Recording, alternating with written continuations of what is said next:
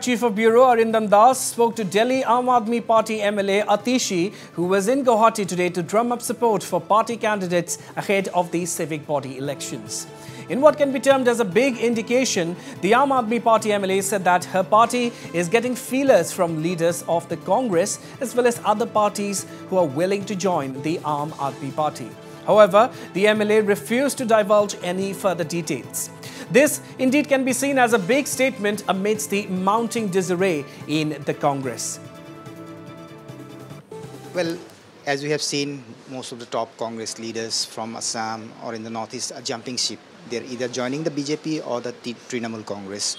So are you also getting feelers from leaders who are willing to join your party?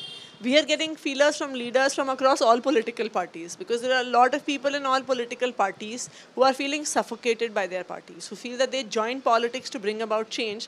But the only thing that happens in all political parties is corruption. That you come into power, make money, fill your pockets, make big houses, but do nothing for the people. So yes, there are many leaders who are in touch with us. And as time comes, they will join Aam Aadmi Party. Specifically asking about the northeastern region and particularly Assam, which other parties or the leaders you are getting feelers from? This you will get to know when the time comes. How soon is it? Very soon.